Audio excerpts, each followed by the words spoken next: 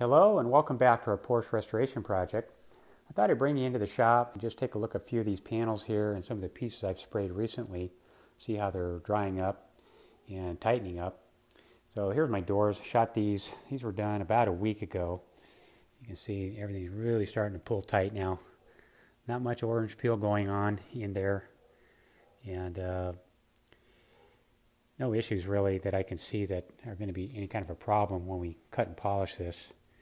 And probably won't be doing that on any of these panels until the end of the summer. Take these through one of our Las Vegas summers and really dry them out. But looking good so far. We got to spray the backside of those doors yet. Engine cover, this we completed yesterday, so it's still a little bit soft. Another couple days she'll tighten up even more. But looking good so far. These parts here, I think I shot these at least 2 weeks ago. And I think if we get in close, get in there, you might be able to see there's a little bit of orange peel starting to go on these. You can see a little bit in there, but not too bad. We got real good solid content in there, and really going to be helpful when we do our polish out. Fenders are drying up nice. Let's see, just a little bit of might be a little something in there, but not bad. Actually, really looking good. Really happy with it. Our rear bumpers, those look pretty nice. Then I shot this today. This is our gas tank. It's a color, I did a color from PPG that I had made up for us. So this should match pretty close to our original color on that tank. Might be kind of a cool contrast with our slate gray.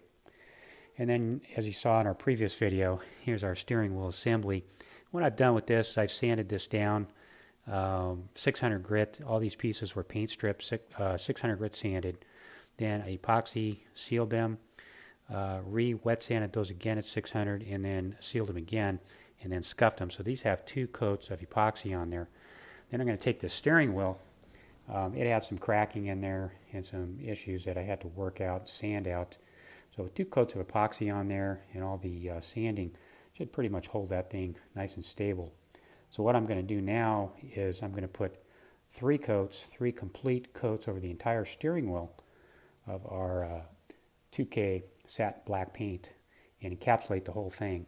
Then I will mask it off right here at the spokes, so our spokes remain satin, and make that transition on the wheel. This is actually going to be a dark gray wheel rim on here. The real color was not black, it actually was a gray color. So I'm going to mix that one up myself. I'm going to take what paint I have left over from our gas tank and do a custom mix on that. I think I can get it pretty close to what it was. I have pictures of the gray that was on there. I think we can get pretty close. Like a very dark charcoal. Definitely not black. And definitely not a light gray. So it'll be interesting to see how it looks when we get that finished. And then got our gas tank filler. This thing drying up really nice. Nice and shiny. Everything seems to be flowing out really good. And then our steering support.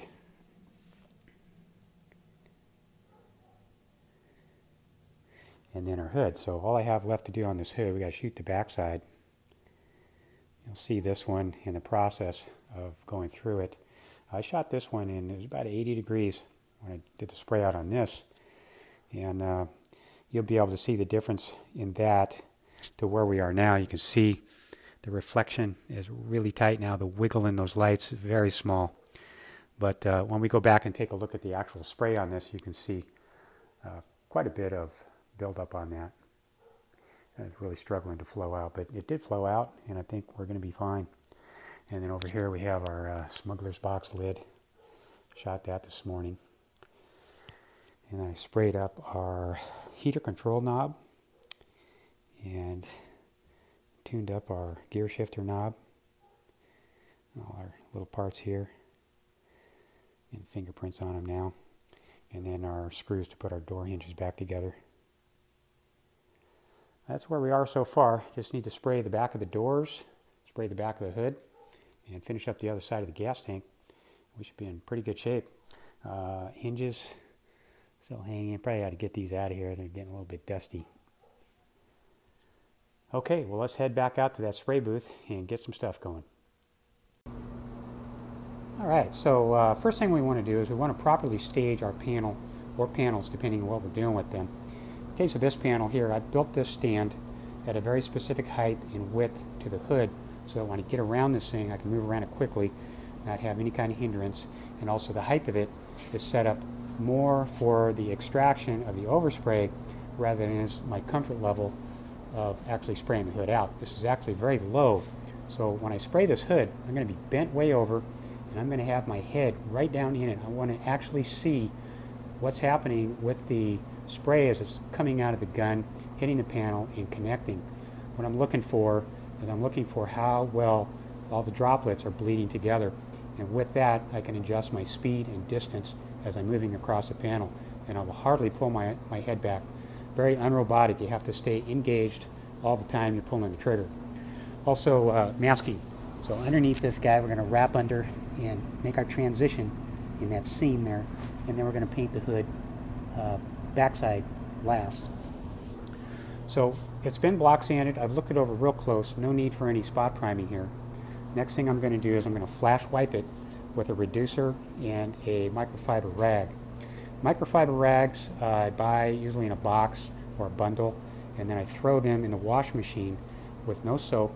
Just wash them up and pull them out on the spin cycle, let them air dry, and what that's doing is removing all the loose bits and lint out of there and not contaminating it with any soap. If you put them in the dryer, you could have some residual softener get on your fabric and be a problem in your painting. So nice and clean, water only, pull them out and air dry them, and they're going to work best for you. Also, microfiber works really good because it's actually got some teeth to it. You get down there and really scrub out the pores and the scratch marks. So 600 grit's pretty fine, but that microfiber really does a nice job. So let's flash wipe this, and then we're going to get on with some base color. Okay, after we've wiped it down with our microfiber rag and our reducer, and what we want to do is we want to blow the panel off, make sure there's no lint on there. We're going to do it with filtered air coming out of our filters, and then we're going to tack rag it, and then we're ready for base.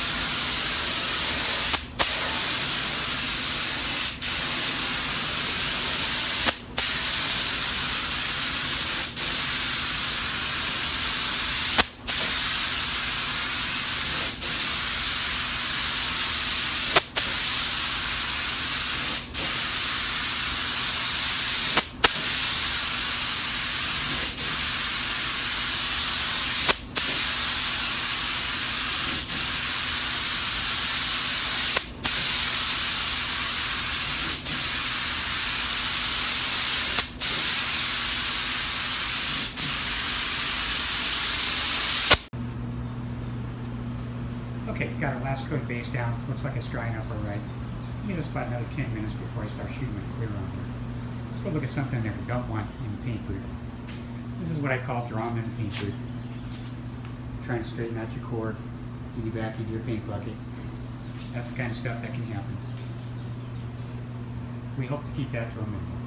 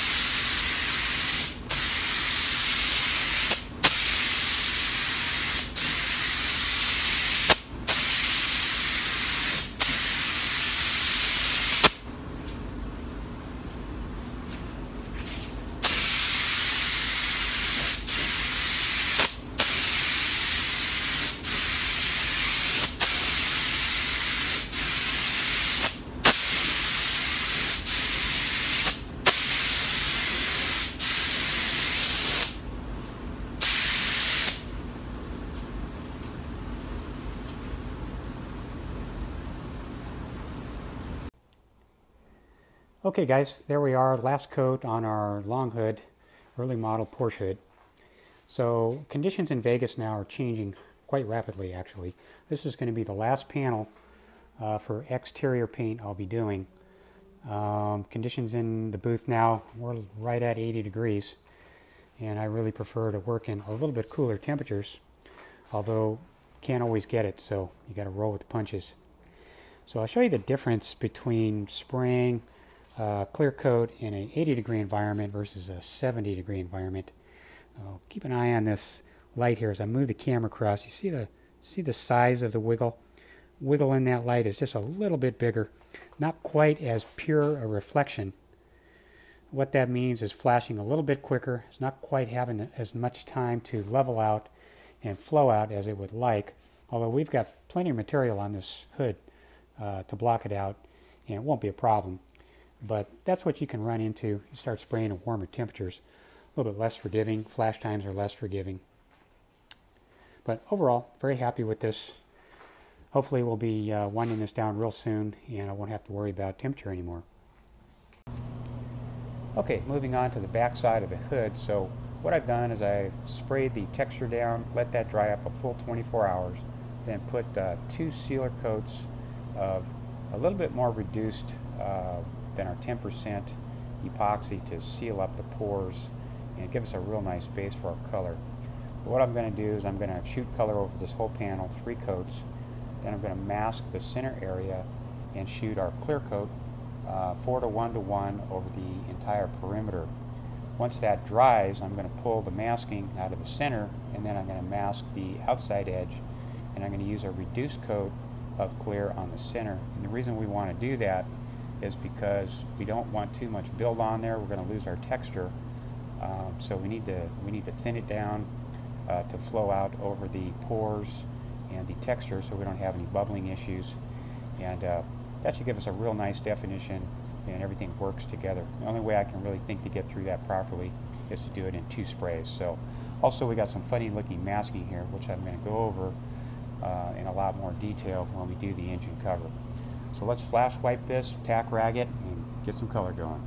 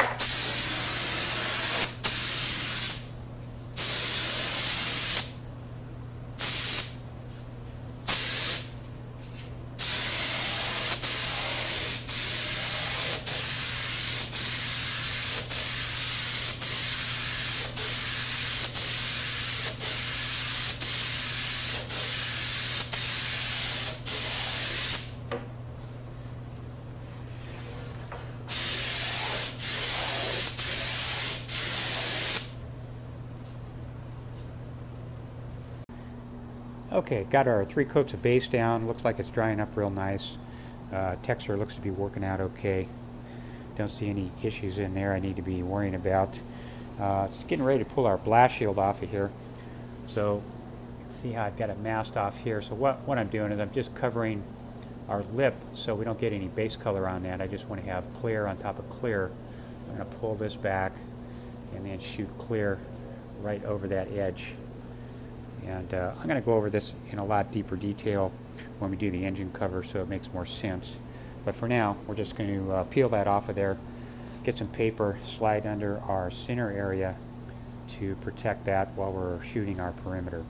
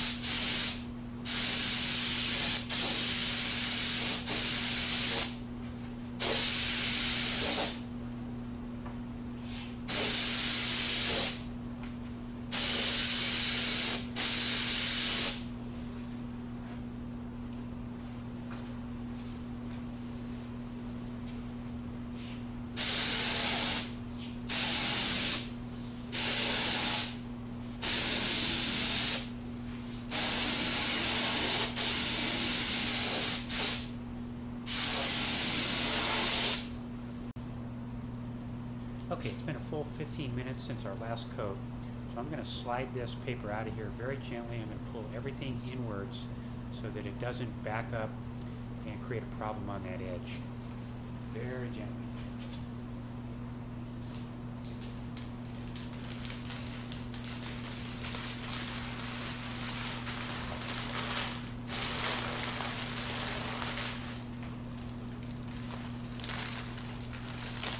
We'll let that set up for about 6 hours, and then I'm going to mask off the outside and tape underneath that lip rather than taping on top of it.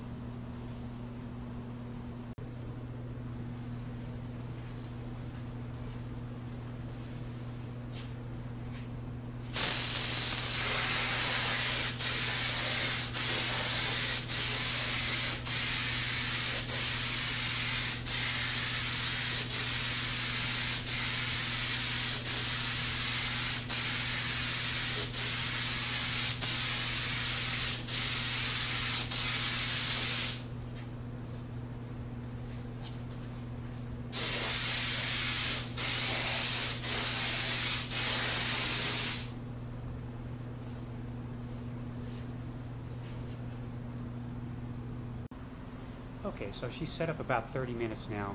I want to get it while it's still fairly soft. So what I've done is I've peeled away all the outside paper so that we're loose. And then I'm just going to reach inside and I'm going to pull inwards and upwards, being very careful that nothing backs in and touches the soft paint. So really what could happen is you've got wet paint touching wet paint. Not really wet, but it's tacky, so it could stick. Let's see how we do.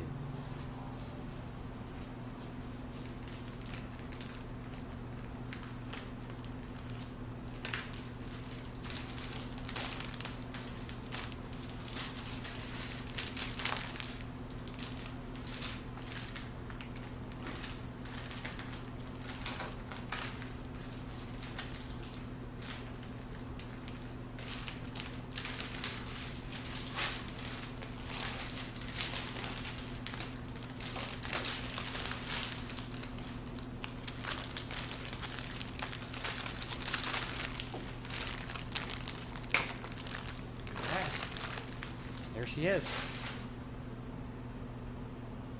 Okay, I just got our paper pulled out of there.